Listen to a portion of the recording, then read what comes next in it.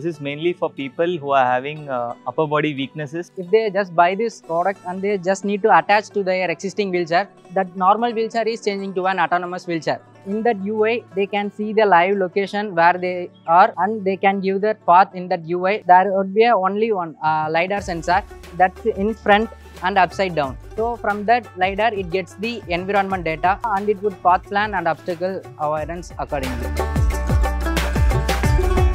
We were gone for rehabilitation centers and some conference which is happened for the assistive technologies. We were made 2 or 3 persons with a specially abled person. From there, we'll get 3 or more problems newly to solve for that. Think from the user interface side, how the user can see our product. From that side, you can start to develop a product or prototype. We have to alterate the problem and which have to be completely changed according to the end users. Solution which we come up is completely transformed in each and every stage.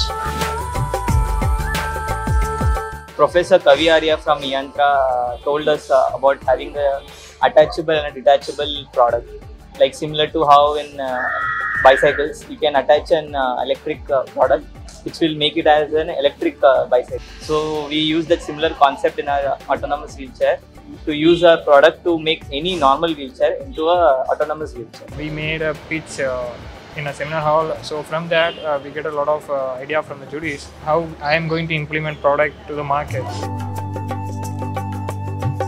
It's like a self-development when it comes in all aspects, communication field, entrepreneurship. Before joining in eYantra, I will have some issues with presenting my idea or any other paper presentation. They give some resources to learn those skills. So these things help me to present my ideas. Out of that, I got a lot of connections from those ideas pitching with an venture capitalist or any investors. It motivated me to make the incubation in my university and I will make my startup. This eYantra Innovation Challenge has guided us to convey this normal prototype into a market product. They started working with the small prototypes and eventually when they landed up with the eYIC, we started small and as the time moved on, we thought of why can't we make it as a product and go into the market. That is what made these students to become entrepreneurs. They're going to register the company called Next Dynamics, basically focusing on this autonomous wheelchair.